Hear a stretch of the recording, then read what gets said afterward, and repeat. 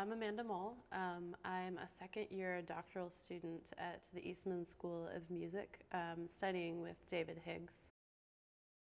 When I sit at an instrument, there are different types of actions that you have to get used to as an organist. It's almost kind of like driving a car. Every car feels different. It has a different character, different personality. You have to get used to either some breaks being more sensitive or some not being as sensitive, things like that. There are a lot of things you have to get used to. And one of the main things you have to get used to as an organist is playing instruments with different actions. This instrument is what we call mechanical action, and that means that we actually have the ability to physically influence the opening of the palate of the pipe. So you can make it sound very different, as opposed to an electric current, which is sent from an electropneumatic action. If you hit a key on an electric current, then it ends up sending to the pipe, and it usually always sounds the same, and it's very even and it's very reliable.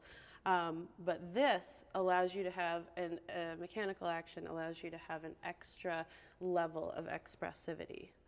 Some of the most unique sounds on this instrument are in individual stops. And for example, the first one I'll talk about is part of the string family. It's on the positif, which is this manual, and it's called a solitional, and it sounds really, really nice, a lot like a German romantic solitional.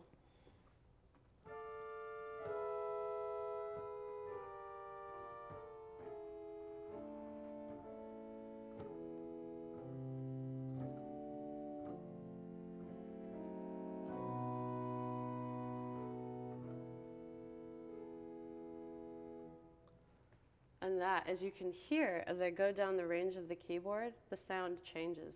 And that's what keeps it so interesting. Another sound that I think is really interesting is a combination of a string stop and a flute stop. And that's on the swell. The viola da gamba being the string stop, and the borden being the flute stop. And when I pull out a flute on the positif, this being the positif, this being the swell, and combine them, it has a lot of character.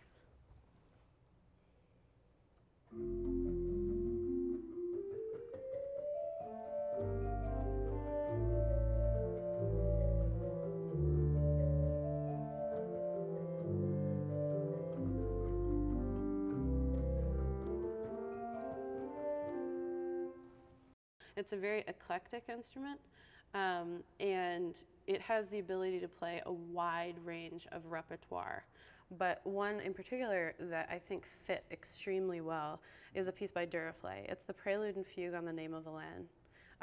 And you'll hear at the beginning some flute stops, and then eventually the left hand will move up to the top manual here, the swell, and you'll hear some string stops in combination with flute stops in the right hand.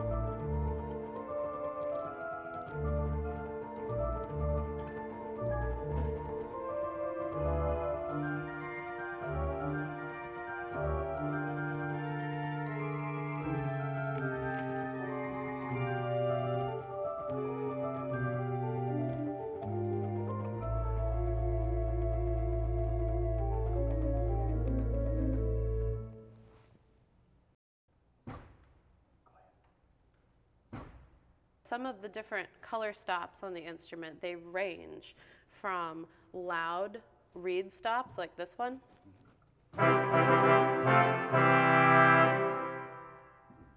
to softer stops like flutes, for example, that sound much less present in the room, but they have such an intriguing character about them.